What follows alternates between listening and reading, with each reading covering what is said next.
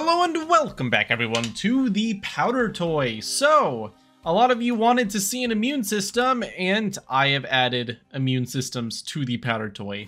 It's simple, it's not complex yet, we will make a more complex version in the future. But to start, I just added white blood cells, and these bad boys are pretty damn effective. You can see them here floating throughout the blood. I also made blood a little bit thinner, so it bounces around a little bit more, and that gives it a better chance to hit the walls of capillaries and stuff. It just generally makes blood better, which means that I think I can remove these barriers that I put in place to try to get the blood to spread well. I think this will greatly increase the capabilities of this organism. We'll see how it goes. But opening that up, you can see a lot more blood moving through, and you can see what I mean by that. It just kind of bounces around. I can increase the bounciness factor further, but I think that it's really improved the state of the organism. And it was important to make it so that the white blood cells mix well. They kind of still get stuck a little bit on corners like this, but so will the bacteria. So let me demonstrate the functioning of white blood cells to you guys. We are going to have to create a little bit of a chamber here with a little bit of mixing going on, because if everything stays still, it will have a challenging time running into and killing the bacteria. But if I create a little bit of a cyclone force in here and then put some blood in, there we go. And I get some good mixing action here. So now that we have some blood that's flowing inside of this container, let's go ahead and add some oxygen. White blood cells use a lot of oxygen, and the bacteria needs oxygen to multiply as well. And inside of this container, let's go ahead and add some bacteria. We'll do this two ways. First, we'll just add bacteria and see what happens. Here we go. Boom. We have added it. Let's see what happens. We can already see it multiplying up here. It's starting to get a little bit of a foothold inside of this big vat of blood, and it's multiplying as you would expect. It is going to continue multiplying as much as it can, stealing resources from that blood supply, and it wants to take over everything.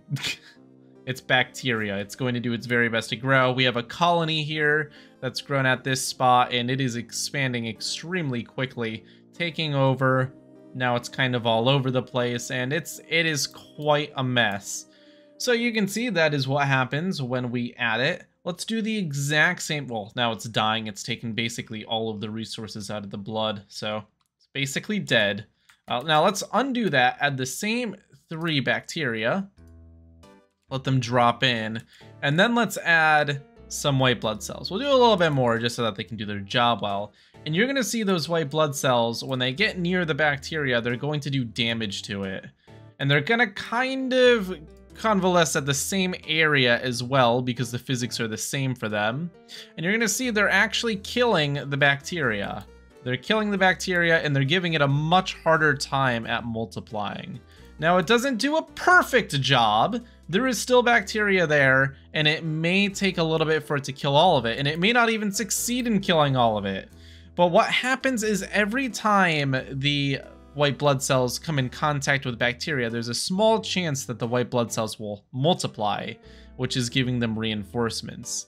Now, the bacteria has a slight advantage because it can always multiply, which is why it's slowly taking control here. We need a stronger immune system. So let's add a little bit more white blood cells to try to take care of this before it's too late. I think it may actually be too late.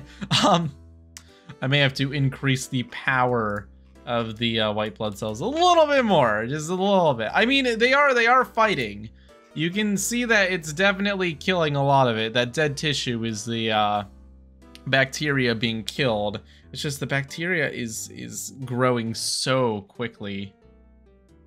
It's trying its best. So let's go ahead and make one slight adjustment. I do this during videos a lot. Let's go ahead and go over to the white blood cells and make them a little bit stronger when they're fighting.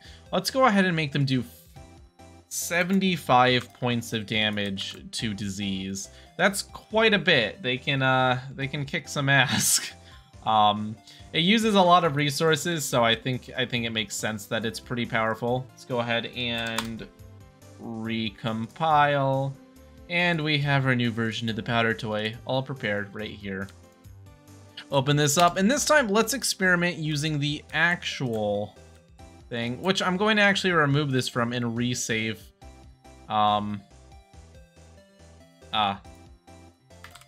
Testing organism. There we go. So our testing organism's now been opened up a little bit more, so that's cool. It's a little bit better at doing its job. Let's go ahead and fill it up with oxygen. Cheaty, cheaty, cheaty. And let's go ahead and drop some bacteria. Actually, let's drop the white blood cells in first to give it a chance to disperse and get to the areas where it's most needed. So I'm gonna just give it a little bit of an immune system to start. So here we go. We have white blood cells. I don't want to do too many because they do use a lot of resources, but having a good amount in there will protect it and keep it safe. And they're gonna kind of group up at the same areas that the bacteria would group up. So let's see if the bacteria are able to get a foothold now. If we put some bacteria in, let's see the results. We'll put some right here, quite a few actually, and they are going to pass through this first spot. Let's use slow motion here to see what happens as they encounter this first group of white blood cells. Passing by, and it looks like all of the bacteria have actually been killed. Ah! They've all been killed, turned into dead tissue. We'll have a thing that's able to deal with, I think the white blood cells should honestly be able to break down the dead tissue, but I'll add that later. So how much bacteria would it take to actually take over this cell now that it has an active immune system? Good question. Let's go ahead and put a big clump of bacteria in. So like someone just got a massive cut, you know? We have a real invasion going on here. That's a lot of bacteria we just added in, and it is fighting. We have a little bit of a battle going on here between the bacteria and white blood cells, but it looks like the white blood cells are winning. Although there is a little bit of an area here that's not very well covered. We have white blood cells coming in from above, which will hopefully deal with those. Ooh, or maybe not. They may have a little area over here where they can try to fight. That infection may cause a blood clot, if anything, but we have new white blood cells coming in from above and trying their best to fight. And it looks like the entire infection was dealt with. Would you look at that?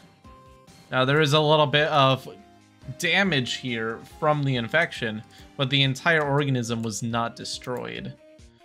So, as you can see, it's effective. The immune system is able to protect the organism, and even though we have a little bit of a cloggy going on here, I should be able to fix that just by putting like a fan here, you know, ensuring that this stuff is getting moved. Getting moved! Okay, maybe that didn't work very well. What if I put it here, huh?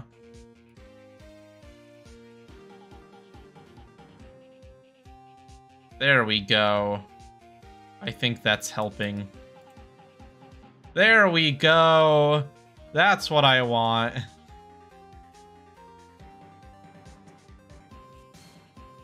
Very mixed in now. Very nice. I'm trying my best to make this organism as good as... Okay, that's not good because that's not hitting anything else now. Ah! We're getting backed up.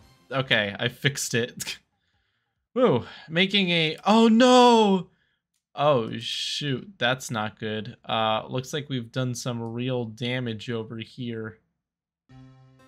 I'll try to fix it up. Looks like some damage to the lungs. This is not good. Whoops. Looks like we were able to fix it, though. And that's really what matters. All right. Let's go ahead and clean this up a little bit. I think we did a pretty good job. Other than the whole it dying a little bit part. So let's go ahead and save this again because now the flow through it's a little bit better. A lot of you guys had issues with my testing organism, but look! It's doing better now. You see? It's doing good.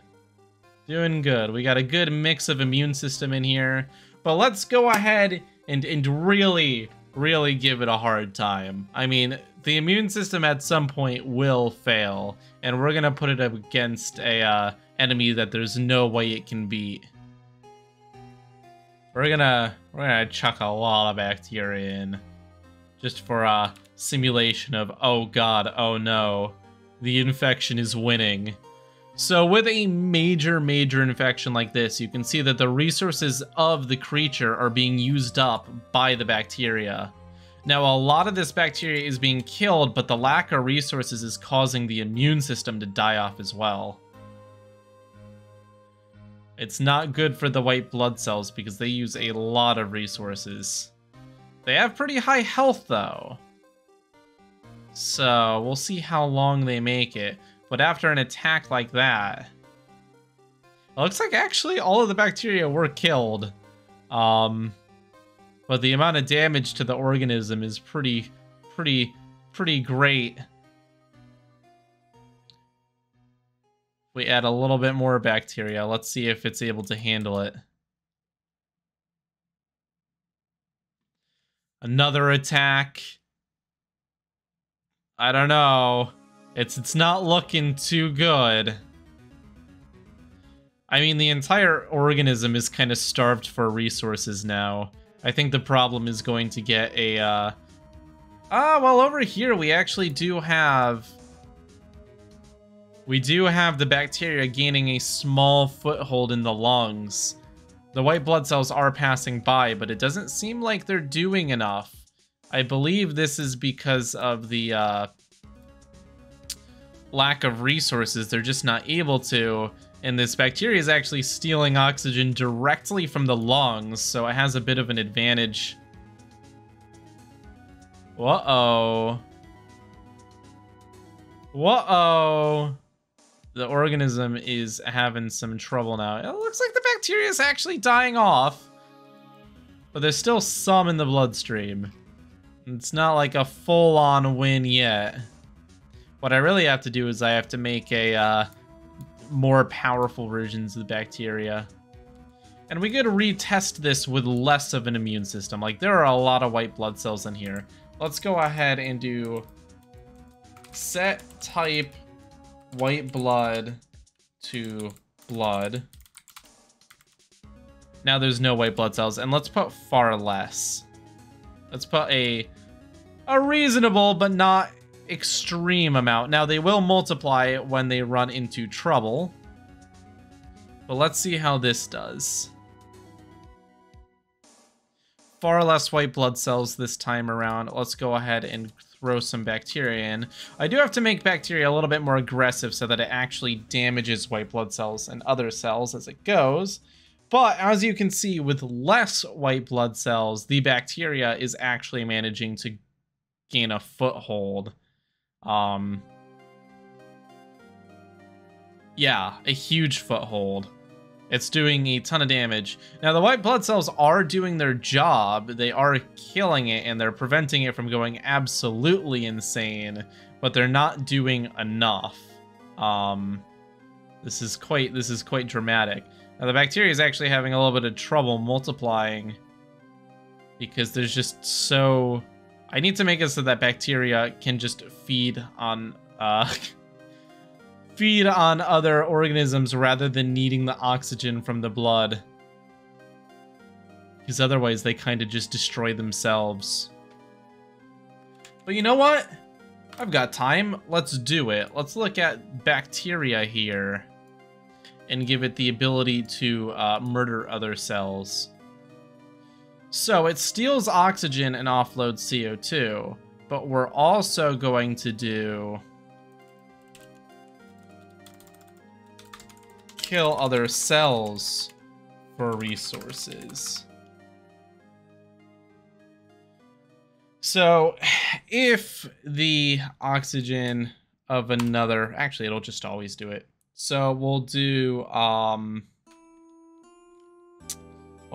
parts IR And we have to make sure that this isn't itself.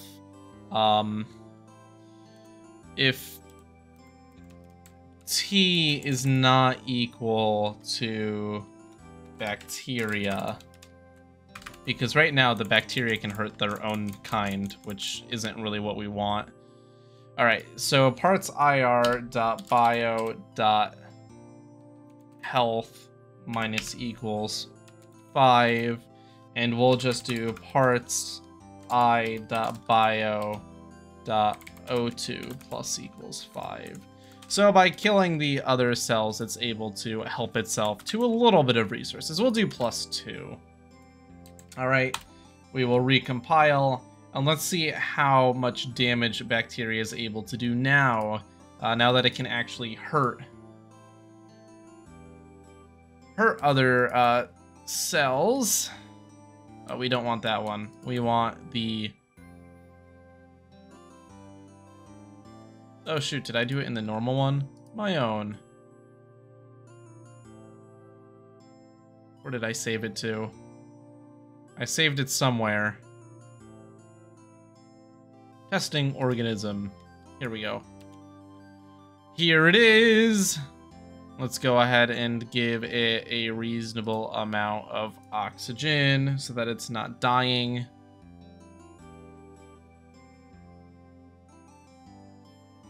Very nice. All right. So now that we have that going on, there's some bacteria in here, right? Oh, it's white blood cells that are like absolutely dying because they... Uh-oh. It's all right. They'll heal up over time. Let's try this again. But start it out with some oxygen. Oh, I guess the white blood cells just they are not very happy. That's all right. Let's go ahead and drop some bacteria in there and see what happens. So immediately dropping that bacteria in, we can see they're doing well. They're pretty strong, and we can see the damage beginning to already take place. Look at the dead tissue as it begins killing the blood and stuff in the area. Ooh, that's a lot of damage. I think enough of it survived that there's going to be a real issue. There's just a couple of pieces of bacteria floating through the bloodstream. Those damaged white blood cells are still trying to do their best to stop it. Now, what's interesting is with the changes I made now, they can actually do damage not only to the bloodstream, but if they're inside of other parts of the cell. So, for example, if we introduce some bacteria into the skin, like here, you can see that it is actually damaging the surrounding tissue and causing it to die. And it's actually making its way into the bloodstream. Look at that. It actually ate its way through. And look at this. We got some infection on the outside, kind of sticking to it. And now that it got into the bloodstream, it's wreaking havoc. Now, I believe with a strong enough immune system, it would actually block it from getting in, because the white blood cells actually have quite some range on them. So let's go ahead and do this. Go ahead and get some more white blood cells in there. There we go. Get a good amount in there. Why are they getting so dark? They don't really look like white blood cells when they're that dark. They're like turning black. It's odd. I don't know why they're so upset. Probably because I'm murdering them. Health is at 112. 216. Interesting. Alright, but there's quite a few going through here, which we can see. With the nothing display, we can really see there is a lot of white blood cells in here. So let's go ahead and see what happens if we attempt an attack from the outside. Let's go ahead and just put a little bit in here, and let's see what happens. Those white blood cells are preventing it from getting in, at least a little bit.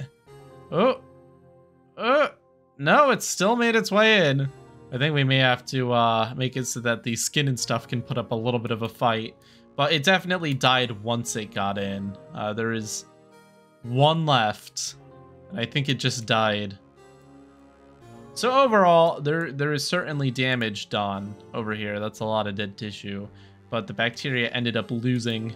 It made it in, but it wasn't able to get a foothold.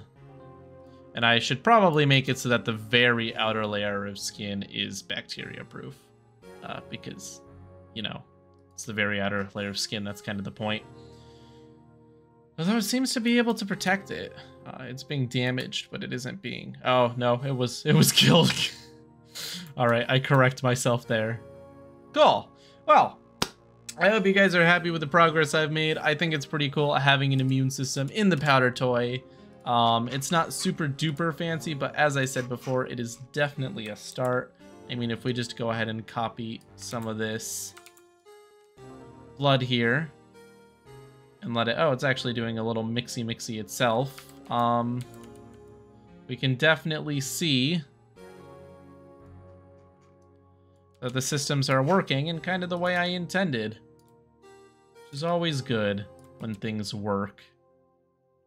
Let's go ahead and give it a little bit of a mix. Go ahead and introduce a little bit of bacteria. Oh, I did way too much bacteria. That is way too much. Okay, I think they're going to win this one. Maybe not. Maybe not. Oh, look! The battle was actually won by the white blood cells, but at what cost? There's nothing left. A lot of the blood died in the process. Alright guys, thank you for watching. Leave a like and subscribe if you enjoyed. The GitHub is open for developers to go check out. And if you're not a developer, I'm going to have a downloadable version up soon.